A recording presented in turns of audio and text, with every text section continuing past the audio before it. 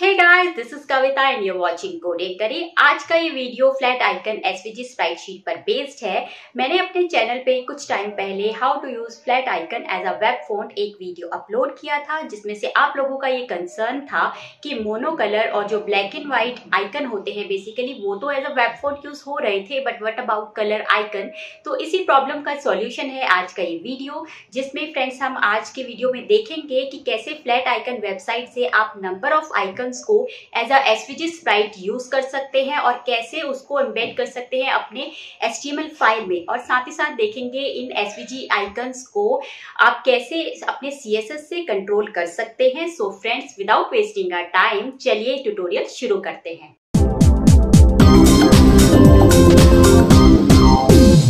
तो फ्रेंड्स, आपको क्या करना है, यहाँ से आपको ना कोई भी, जैसे आप फ्लैट आइकन से आई गेस वाकिफ़ ही होंगे उसका कैसा यूआई है, कैसे हम करते हैं काम, कोई भी आपको चाहिए किसी भी टाइप का, तो यहाँ से हम यहाँ पे सर्च करते हैं और जो भी हमें मतलब अच्छा लगता है उसको हम यहाँ से इस प्लस साइन पे क्लिक करके अपने कलेक्शन में ऐड करते जाते हैं। इतना तो आई गेस आपको पता ही होगा, ठीक है। अगर नहीं पता तो मैंने अपने पिछले वीडियो मतलब फ्लैट आइकन वाले वीडियो में भी ये बता रखा है डिटेल में, ठीक है।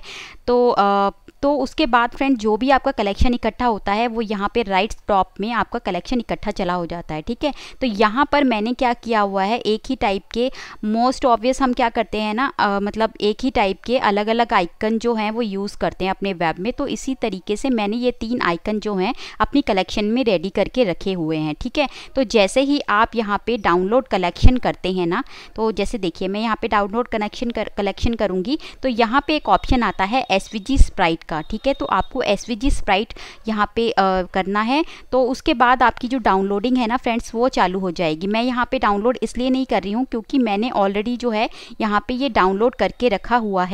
और जब आप डाउनलोड करके इसको अनजिप करेंगे ना फ्रेंड्स, तो आपके पास कुछ ऐसा जो है ये कुछ फाइल्स आएंगी, ठीक है। तो इसमें से जो आपकी काम की फ़ाइल है वो लास्ट वाली जो है ये है कि आपको मतलब ये बताएगा कि आपने कौन कौन से 3 जो आइकन लिए हैं उसकी आईडी क्या है, बिकॉज इस आईडी के थ्रू ही हम इन आइकन्स को यूज़ करने वाले हैं, ठीक है। और जो सेकेंड लास्ट फाइल है ये वाली, इसको आपको क्या करना है, एज इट इज़ मतलब कि इसको कॉपी कीजिए। और मैंने क्या किया है, ये मैं आपको अपना विजुअल स्टूडियो का कोड दिखाती हूँ। बेसिकली सबसे पहले ये है मेरी HTML की फ़ाइल, ठीक है। इसमें मैंने फ़िलहाल ना कुछ डेमो सा बना के रखा है, इसकी आउटपुट भी मैं अभी आपको बताऊँगी। बट फर्स्ट ऑफ ऑल मैं आपको बताना चाहती हूँ कि जैसे हम नॉर्मली अपना एक इमेजेस का फोल्डर क्रिएट करते हैं, उस इमेजेस फोल्डर के अंदर आपको ये क्या करना है, ये स्प्राइट शीट जो आपने बेसिकली यहाँ से ली थी ना ये वाली, ठीक है, मैंने इसका नेम चेंज करके इस इमेजेस फोल्डर के अंदर यहाँ पे रख दिया है। बेसिकली ये होता क्या है, ये मैं फर्स्ट ऑफ ऑल आपको आउटपुट दिखाती हूँ। ये क्या करता है ना फ्रेंड्स, जैसे मतलब कि मिनीफाई टाइप का ये सारे आइकन, मतलब कि अभी तो जैसे मैंने 3 आइकन लिए थे तो तीनों आइकन का इसने कंबाइन करके कंप्रेस करके ये कोड यहाँ पर हमें डाल दिया है, ठीक है, जिसके थ्रू ये 3 आइकन हमारे बन रहे हैं। अगर आपके 10 आइकन होंगे तो 10 के 10 आइकन का यहाँ पे कोड आ जाएगा, ठीक है। तो अब हमें क्या करना होता है, सबसे पहले मैं आपको ना ये जो मैंने डेमो बना रखा है, मैं आपको यहाँ पे ये चीज़ एक्सप्लेन नहीं करने वाली हूँ कि ये कैसे बनाया है। सबसे पहले मैं आपकी इसको आउटपुट दिखा देती हूँ, बिकॉज मेरा जो मेन मकसद है इस वीडियो का आपको एसवीजी स्प्राइट शीट बताना है। तो ये जो मैंने बनाया हुआ है ना, इसका आउटपुट कुछ ऐसी आएगी, ठीक है। इसके लिए मैंने एक CSS यहाँ पे लिखी हुई है, कुछ बेसिक सी CSS है, ठीक है। तो यहाँ पे ये आ गई। और जब अगर बात करें जो मैंने आपको SVG दिखाई थी, ये है ये वाली SVG फाइल जिस पे अभी हमको काम करना है। तो अगर आप इसको ध्यान से देखेंगे ना तो ये थोड़ी सी रीडेबल फॉर्मेट में नहीं है, ठीक है। तो इसको रीडेबल फॉर्मेट में बनाने के लिए वैसे तो आपको ऑनलाइन बहुत से जो प्रेटिफायर है ना वो मिल जाएंगे, बट ट्रस्ट मी गाइज, मैंने बहुत से 3 से आई गेस 4 मैंने यूज़ करके देखे, तो उससे क्या हो रहा था ना, हमारे ये आइकन जो हैं वो आने बंद हो जा रहे थे, ठीक है। मतलब मैंने ये ट्राई करके देखा तो नहीं आ रहे थे। तो इसीलिए आपको क्या करना है ना, सबसे पहले ये जो लिंक है codebeautify.org, एंड डोंट वरी, मैं अपने जो डिस्क्रिप्शन बॉक्स में है ना इसका लिंक डाल दूंगी। तो ठीक है, आपको करना क्या है, बेसिकली ये जो पूरा का पूरा कोड है इसको कॉपी कीजिए, ठीक है। और उसके बाद यहाँ पे जो HTML आउटपुट वाला आ रहा है ना, यहाँ पे मैंने इसको पेस्ट कर दिया है, ठीक है। पेस्ट करने के बाद आप इसको, ये ब्यूटीफाई है, इस पर आप इसको क्लिक कर देंगे तो आपको फाइनल आउटपुट यहाँ पे दिख जाएगी। तो आपको बस यहाँ से जो आउटपुट वाला है इसको कॉपी कीजिएगा और इसकी जगह कर दीजिएगा पेस्ट। ठीक है, अब देखिए थोड़ा सा ये रीडेबल फॉर्मेट में हो गया है। ये क्यों किया है? क्योंकि हमें इस पे काम करना है इसीलिए। ठीक है, तो ये हो गया। अब आते हैं हम अपने इस वाले, ये जो मैंने बोला था ना कि ये हमारे काम आएगा, तो ये कैसे काम आएगा अब आपको मैं बताती हूँ। कि ये देखिए, ये इसने कोड दिया हुआ है SVG वाला, ये मैं आपको थोड़ा सा जूम करती हूँ। ये देखिए, ठीक है, ये जो 3rd नंबर पे है, इसको आपको कॉपी करना है। ठीक है, कॉपी कहाँ करना है, मतलब कॉपी करके पेस्ट बेसिकली कहाँ करना है। ये जो मेरा P है ना, इससे पहले मुझे ये आइकन चाहिए। ठीक है, तो उसके लिए मैं क्या करती हूँ, यहाँ से कॉपी एंड यहाँ से किया मैंने पेस्ट। ठीक है, इसको पेस्ट करने के बाद अगर आप ध्यान देंगे तो अभी यहाँ पे ना ये ब्लूबेरीज तो एक जस्ट फॉर डेमो इसने दिखा रखा था, बट हमारी जो एक्चुअल आईडी है वो ये है बोर्ड, बुक और ये मदरबोर्ड। ठीक है, तो ये बोर्ड जो है, मैंने फर्स्ट आइकन मुझे ऐसा चाहिए, तो मैं यहाँ पे ये ब्लूबेरी की जगह पे क्या कर दूँगी, ये अपना बोर्ड जो है वो डाल दूँगी। ठीक है, बट अभी अगर आप ध्यान देंगे तो आपको ये जो HR ये बेसिकली क्या है, ये आपको इसका पाथ दे रहा है बेसिकली, बट हमारा पाथ जो है ना वो मतलब अलग है। ठीक है, तो यहाँ पे फ्रेंड्स मैं एक और बात आपको ऐड करना चाहूँगी कि यहाँ पर ना मैं सिर्फ आपको Sprite sheet SVG Sprite sheet use करना बता रही हूँ, इनफैक्ट इसको हम एज अ एक्सटर्नल फाइल कैसे यूज़ कर सकते हैं ये भी ध्यान देने वाली बात है। Because most of the HTML developers क्या करते हैं ना, इसको कॉपी करते हैं और इनलाइन SVG यहाँ पर पेस्ट कर देते हैं, यहाँ पे कहीं पर भी। ठीक है, तो आप सोचिए इतना क्लस्टर ये जो कोड है, अगर हम हर पेज में जहाँ पर भी हमको ये चाहिए आइकन ऐसे पेस्ट करने लग गए, ये तो सिर्फ 3 आइकन का है, 10-12 आइकन हो गए, तो हमारा जो कोड है वो कितना रिडंडेंट हो जाएगा। ठीक है, उस चीज़ से बचने के लिए मैं आपके लिए लेकर ये भी आई हूँ कि कैसे हम SVG स्प्राइट शीट को एक्सटर्नल फाइल के थ्रू यूज़ कर सकते हैं। इसीलिए अब समझ में आया कि मैंने इमेजेस को यहाँ एज अ SVG फाइल में क्यों डाला। ठीक है, तो अब हमारे लिए यूज़ करना ना बहुत इजी हो जाएगा, और आप देखिएगा इतना बड़ा हमें जो कोड है ना, ये यहाँ पे लिखने की ज़रूरत ही नहीं है।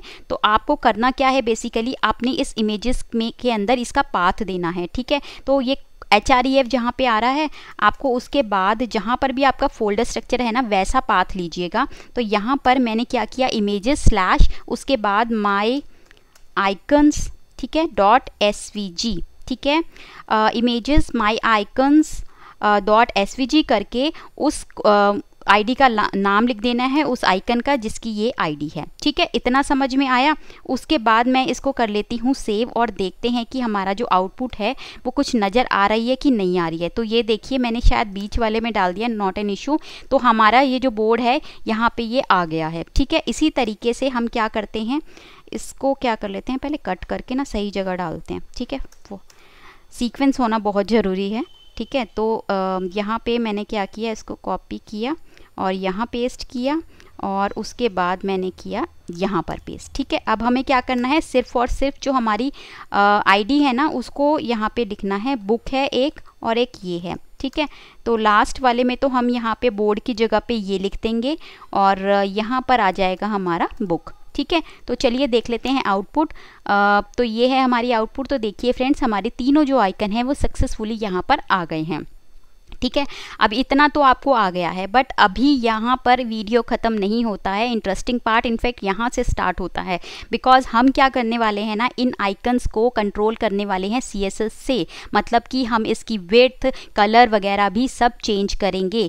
ठीक है, तो उसके लिए अगर मैं आपको अपना CSS दिखाऊं तो फ्रेंड्स, मैंने क्या किया हुआ है, कुछ वेरिएबल यहाँ पर लिए हुए हैं, प्राइमरी कलर और सेकेंडरी कलर के। ठीक है, अगर आपको वेरिएबल CSS वेरिएबल से फ्रेंडली नहीं है तो मैं आपको बताना चाहूँगी कि हम यहाँ पे ना कुछ एक वेरिएबल बना देते हैं। जैसे मैंने हाइफन रखना बहुत ज़रूरी है, उसके बाद आप कोई भी नाम ले सकते हैं। तो मैंने प्राइमरी कलर लिया है, उसके बाद एक कलर कोड लिया है, एक सेकेंडरी कलर लिया है, उसका कलर कोड लिया है। ठीक है, तो अब हम क्या करेंगे, यहाँ जहाँ पर ये जो येलो और ये सब आ रहा है ना, उनका कलर चेंज करेंगे। ठीक है, सो फ्रेंड्स, उसके लिए हम क्या करते हैं, यहाँ पर मैंने एक कलर जो पिकर होता है, बेसिकली प्लगइन है क्रोम का, वो यूज़ कर लिया है। तो येलो की जगह पर हम यूज़ करेंगे अपना सेकेंडरी कलर, मतलब कि लाइट कलर, और उस जो ये डार्क मतलब कि बेसिकली ये जो ब्लू आ रहा है, यहाँ पर भी हम अपना लाइट ही यूज़ करेंगे, और जो जितने भी हमारा आउटलाइन आ रहा है ब्लैक का, वो हमारा जाएगा प्राइमरी कलर के लिए। ठीक है, तो चलिए यूज़ करते हैं। तो उसके लिए आपको क्या करना है, मैं यहाँ से ना ये कलर जो कोड है वो बेसिकली कॉपी कर रही हूँ। कॉपी करने का मेन रीज़न जो है वो यही है कि हम जो है वो जल्दी काम कर सकें। तो उसके लिए हम यहाँ पर क्या करेंगे, यहाँ पर मैं सर्च कर रही हूँ, ठीक है, वो कलर, ठीक है, उसको यहाँ पर सर्च करके हम यहाँ पर क्या रिप्लेस करना चाहते हैं बेसिकली वो लिख देते हैं। तो यहाँ पर हम लिखेंगे वेयर और उसके बाद यहाँ पे हाइफन हाइफन लगा के जो हमें कलर रिप्लेस करना है, ठीक है। तो ये हो गया हमारा सेकेंडरी कलर। ओके, तो यहाँ पर मैं सेकेंडरी कलर यहाँ पर मेंशन कर देती हूँ, ठीक है। यहाँ पर जैसे ही हम करेंगे तो रिप्लेस जो आए दिखाए इसने कितना जगह रिप्लेस हम कर रहे हैं, तो रिप्लेस किया मैंने जैसे ही। उसके बाद हम यहाँ पर आ जाते हैं, इसको करते हैं सेव और चलिए देखते हैं। तो ये देखिए हमारा जो लाइट मतलब येलो कलर था वो चेंज हो गया हमारे लाइट कलर से, ठीक है। इसी तरीके से हम जो ये ब्लैक कलर है इसको भी फाइंड आउट करेंगे। तो इसके लिए मैं यहाँ पर इसको किया कॉपी इस कलर कोड को, और यहाँ पर फिर से मैं कर रही हूँ यहाँ पेस्ट, ठीक है। और पेस्ट करने के बाद यहाँ पर हमारा जो ये कलर है बेसिकली प्राइमरी कलर, तो ये हम यहाँ से कॉपी कर रहे हैं और यहाँ पर इसकी जगह पर यहाँ पे कर देंगे पेस्ट, ठीक है, एज सिंपल एज दैट। और उसके बाद यहाँ से रिप्लेस करेंगे बेसिकली और यहाँ पे आके सेव एक बारी, और उसके बाद यहाँ देखेंगे तो हमारा जो मतलब डार्क कलर है वो यहाँ पे आ गया है। अब इसके बाद सिंपली क्या करेंगे, फिर से ये जो ब्लू कलर है इसकी जगह भी हम अपना ये जो सेकेंडरी कलर है पिंक कलर है वो यूज़ करना चाहेंगे। तो हम यहाँ से इसको करते हैं कॉपी और यहाँ से इसको करते हैं पेस्ट, ठीक है। और यहाँ से फिर से हम इसको सेकेंडरी कलर कॉपी कर लेंगे और उसके बाद यहाँ पे आके सिंपल पेस्ट कर देंगे। ओके, यहाँ पे हाइफन हाइफन लगेगा हमारा, ठीक है। और यहाँ पे इसको कर दिया रिप्लेस।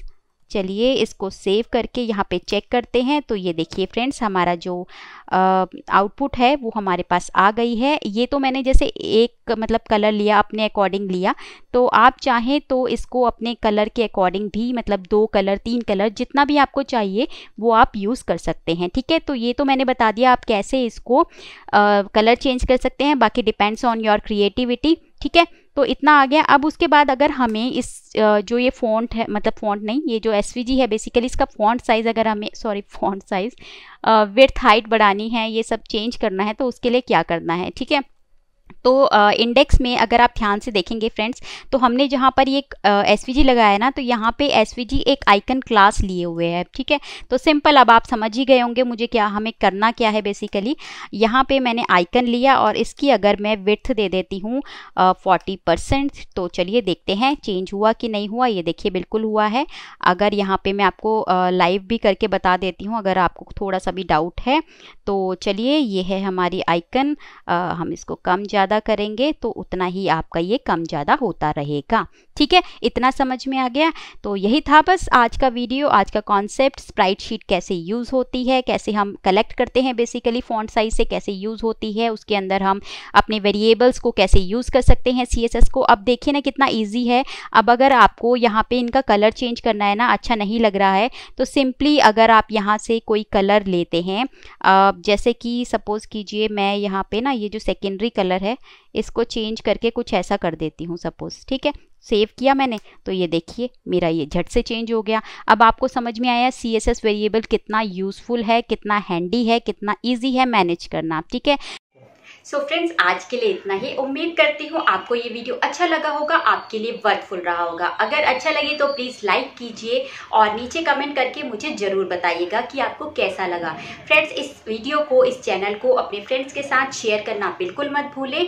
और अभी तक अगर आपने मेरे वीडियो को इस चैनल को सब्सक्राइब नहीं किया है तो प्लीज़ सब्सक्राइब करके इस बेल नोटिफिकेशन आइकन को भी प्रेस कर लीजिएगा ताकि आने वाले ऐसे ही ऑसम वीडियोज़ आपको मिल सके सबसे पहले। सो फ्रेंड्स आज के लिए इतना ही। मिलते हैं नेक्स्ट वीडियो में, तब तक के लिए बाय बाय, टेक केयर।